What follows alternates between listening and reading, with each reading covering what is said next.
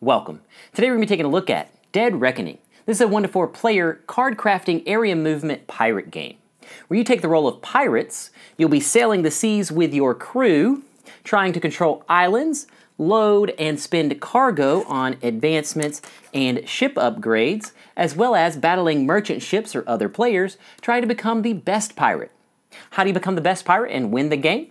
By having the most money at the end of the game. Now that we know what the winning condition is, let's take a look at the components, setup, and how gameplay works in Dead Reckoning. Now let's take a look at the components. You have the harbor board. Across the top of the harbor board, you have the achievements. These are what trigger the end of the game. Below that are your docks for each player color. And at the bottom, you have the battle bonus. The battleship. These are where you will drop cubes during a battle. Battle board. These have the battle cube resolutions and the rewards in each location. Ocean boards. They're all the same on the back, but on the front you can have either islands or open sea. Open seas will have the coin bonuses for the islands around them. You have the advancement or encounter space. On the island boards, you have the advancement or encounter space. Next to that, you have the name at the top, a depiction underneath, and at the bottom, you have spaces for buildings. And below the buildings are the benefits. Next to that, you have spaces to place influence. At the top of those spaces are the in-game rewards, and at the bottom is the production for that island. And then on the far right is your permanent influence space, for when players take control of the island. Row 1 through 4, encounter and advancement decks. Your row number is located in the top right. Next to that row number, you will see the cost. Sleeving advancements or encounters will give you added abilities. The ability will be in the middle of a box, and then on the right of that box indicates the top, middle, or bottom ability. If it is a merchant ship, then underneath the cost, you would have a battle icon, which indicates if you want to battle the merchant ship. Ship upgrade tiles, you have the basic and the advanced. On the front of the tiles, you have benefits on or above the ship and the capacity at the bottom. Bonus achievement tiles, these are your secret goals. Black cubes, these are used for encounters with merchant ships. Damage markers, it takes 5 damage markers to sink your ship. Buildings, forts, garrisons, and outposts. Cargo tokens in 1s and 3s. Coins in 1s, 3s, 10s, and 30s. Sleeves, the player components in each player color. Ship board, there are 4 hull spaces. At the bottom of those spaces have capacities, and those hulls can contain cannons or sails. Ship miniature, you have a dock tile. This is your warehouse where you will place cargo. Treasure chest, where you will place your coins when you drop them off at the harbor. Pirate mode token. 30 cubes, these are used as markers, influence, and battle cubes. Achievement markers, these are to mark the achievements on the harbor board. Sailor illustration cards. At the top you have a depiction and the type of crew member, and the player color is in the top right. Sailor ability cards. These are abilities that will be leveled up, and they can be leveled up 1 through 4. The level is in the bottom left, next to the name, and a depiction of the ability. The next level is located to the right, and a depiction of the next ability. Solo play cards, reference cards for the crew and the turn. Solo play rulebook, and finally, your rulebook. Now let's take a look at the setup. We're going to be setting this up for a 3-player game, which takes 6 steps. Step 1, place the harbor board in the center of the play area. Step 2, shuffle and place ocean boards. Turn the island boards face down. Shuffle them and select a number based on the number of players. For a 2, 3, or 4-player game, you will select 8, 9, or 10 island boards. Then you will add 2 open sea boards and an additional number based on the number of players to make 12 boards total. Shuffle the ocean boards and place them face down next to the harbor, creating a 3x4 grid. And finally, flip the ocean boards next to the harbor face up. Step 3, separate, shuffle, and place advancement decks. Separate the advancements by row, shuffle each stack, and place them in their corresponding boxes. You'll place them face up and placed in the box top first. Place the boxes next to the corresponding row of ocean boards from the harbor. Then draw 1 from row 1 for each ocean board adjacent to the harbor. Step 4, place the ship and supply pools. Place the battleship and battle board next to the play area. Then place supply pools for cargo, coins, black cubes, damage cubes, and buildings within reach of all the players. Step 5, get and place player components. Choose a color and get the corresponding treasure chest, cubes, shipboard, dock tile, achievement markers, ship, pirate mode flag, reference cards, and sailor deck. The sailor deck consists of a captain, purser, first mate, bosun, buccaneer, 2 gunners, 2 deckhands, and 3 crew. You'll place the shipboard in the center of your player area with a cube on 0. Place your dock tile below your shipboard, your ship on the harbor, and then place your reference cards, pirate mode flag, cubes, achievement markers, and treasure chest next to the shipboard. Shuffle your sailor cards and place them face down to the left of your shipboard. You'll get 15 in money to place in your treasure chest. Then finally, get 2 random bonus achievements and keep one and discard the other. Step 6, determine the first player and get starting resources. Players will draw 4 sailor cards, and players get a number of cargo based on turn order. The first player will get 1, second will get 2, third will get 3, and fourth will get 2, and can level up a sailor in their opening hand. Now let's take a look at the gameplay. A game consists of a number of player turns going clockwise until the final round is triggered, which is when a player places their 4th achievement marker. When that occurs, all the other players will get 1 last turn, and then we'll go into the final scoring.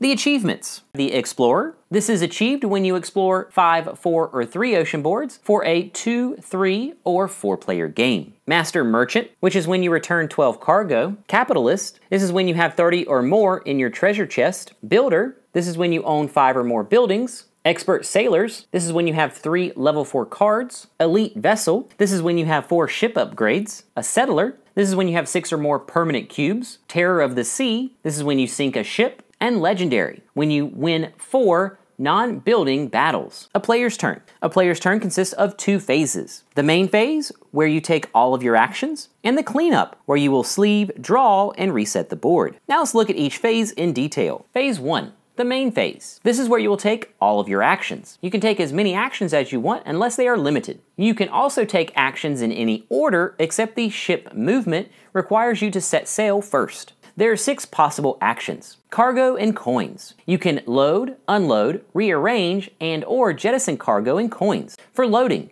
you can load cargo from your dock to your ship if you are at the harbor, and you can also load cargo and coins from an island that you control to your ship if you are on that island. For unloading, you can unload cargo to your dock or coins to your treasure chest when you are in the harbor. You can unload cargo or coins from your ship to an island you're located. If you are at an island with another ship and they are in pirate mode, you cannot load or unload at that island without battling and defeating the ship. Rearranging. You can rearrange cargo and coins on your ship at any time and during other players' turns. The only exception is when you are in battle. You can jettison cargo or coins into the sea at any time except when you are in battle. The second possible action. Play a card from your hand.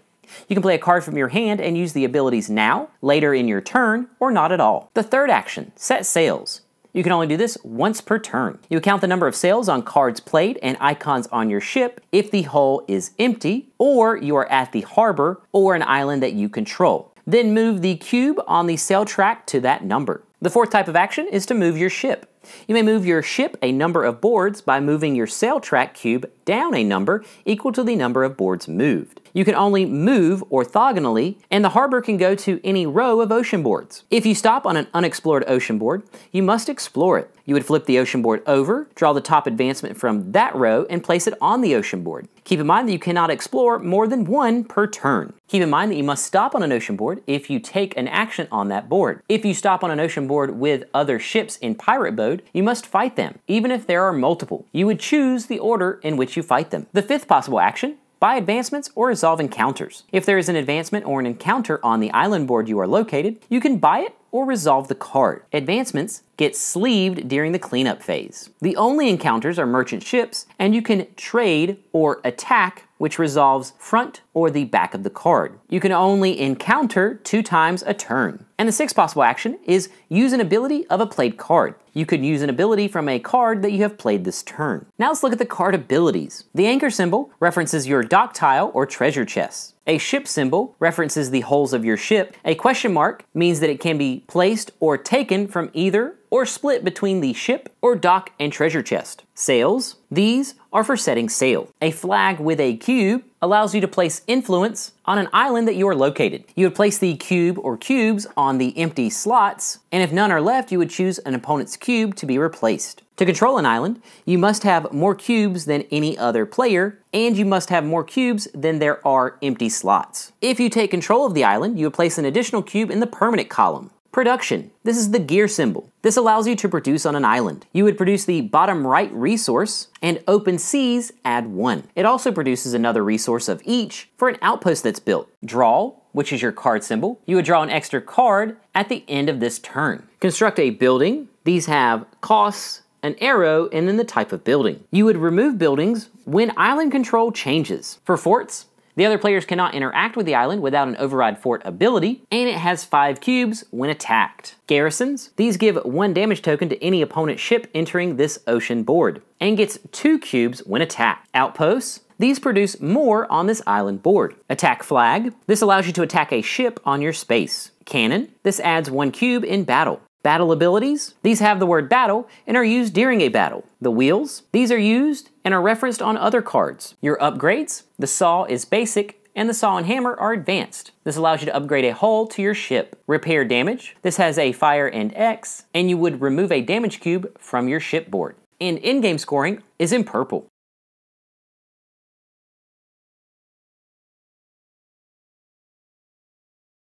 When battling, this can be player versus merchant ship, or player versus buildings. For the players versus the merchant ship, or an encounter, you would carry out this battle in 5 steps. Step 1, take battle cubes. You'll get your cubes equal to the number of cannons, or your battle ability, on cards and hulls. You will get black cubes equal to the black encounter number on the back of the merchant ship. Step 2, drop the battle cubes in the battleship all at once. Any exploding shots, or the orange exploding cube, you will drop again with an additional cube of that color. You will repeat this process until none are in the exploding cube zone. Step 3, resolve battle abilities. You'll use your battle abilities in any order. And step 4, resolve the battleship. Collect your plunder in a hull on your ship, give damage tokens to the opposing ship, determine the winner, which are the most crowns, or if tied, the active player would win, and then step 5, determine the outcome. You'll apply effects on the back of the card, then you'll place a cube on the legendary achievement if you won the battle, keeping in mind that a ship with 5 or more damage sinks. For player versus player, you would carry out 5 steps. Step 1, take battle cubes. The active player collects cubes, and the inactive player plays cards from their hand. If on an island board a player controls, you will add 1 for each building. If defending in the harbor,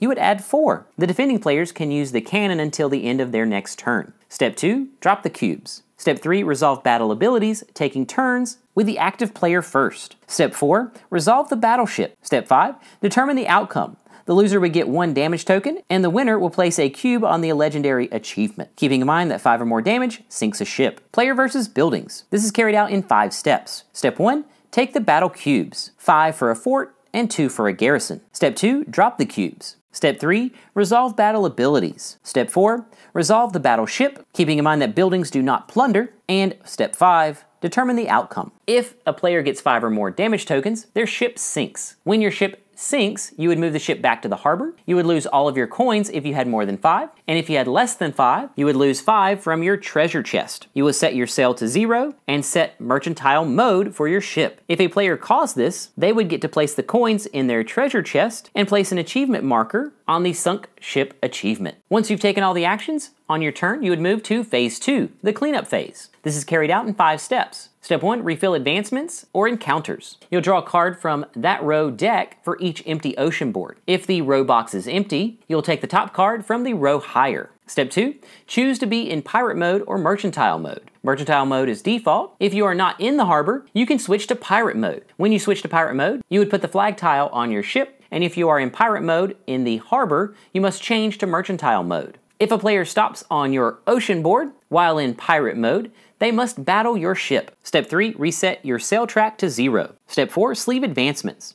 You may sleeve any advancements that you have. When sleeving, you can only sleeve cards that you played this turn, you can't cover an advancement, and you can sleeve multiple in the same card, keeping in mind that you can't use the ability the same turn that you sleeve it. And you can only save 1 advancement unless you can't sleeve them. And then step 5, discard and draw. Place all played cards in your discard, draw up to 4 cards with a hand limit of 6. +1 on islands you control, add to the hand limit. The draw icon played this turn increases your draw number. Then it would become the next player's turn. Before the start of your next turn, you can level up one sailor card in your hand. Player turns continue until a player places their 4th achievement marker. This starts the final round, and all other players will get one last turn. In the final round, you need 2 place influence to replace an opponent's cube, and if a player is done and attacked, they get 2 battle cube. Once players take their final turn, we go to the final scoring. The final scoring takes 7 steps. Step 1, achievements. Gain coins for the achievements. Step 2, treasure, island, and ship coins. You would add your total treasure chest, island, and ship coins. Step 3, buildings. Gain 1 coin for each building you control. Step 4, advancements. Score 1 for every 2 advancements. Step 5, ship upgrades. Score 1 for basic and 2 for advanced ship upgrades. Step 6, end of game advancement. Gain your end of game purple advancement rewards. And step 7, score influence for each island board. The most cubes on an island will get the top number. The second most would get the second largest number, and the third would get the third largest number. If 2 or more players are tied, they would score the next value down. And if players are tied for third, no reward would be given. Then once the players total their coins, the player with the most coins is the best pirate and wins Dead Reckoning.